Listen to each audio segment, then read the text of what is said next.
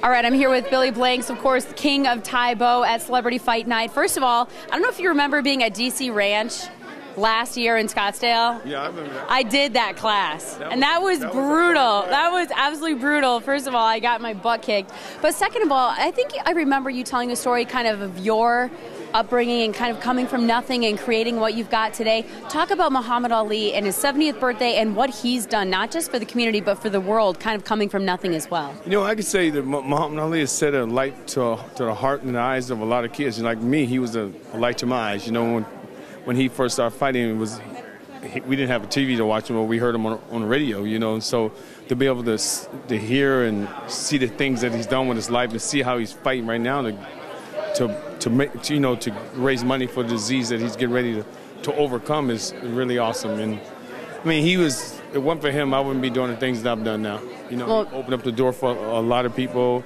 a lot of black athletes. He's just an amazing person. And you're right, from one fight in his life on to the next fight, and he's taking this fight just as equally as tough as the previous. And how about this celebrity event, charity event? I mean, obviously, I'm sure you've been to a ton. Where does this one rank? It's number one.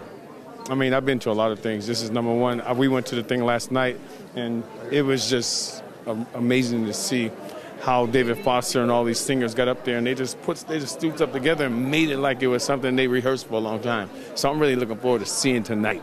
Thank you very much for joining us. Have a great night. Thank you.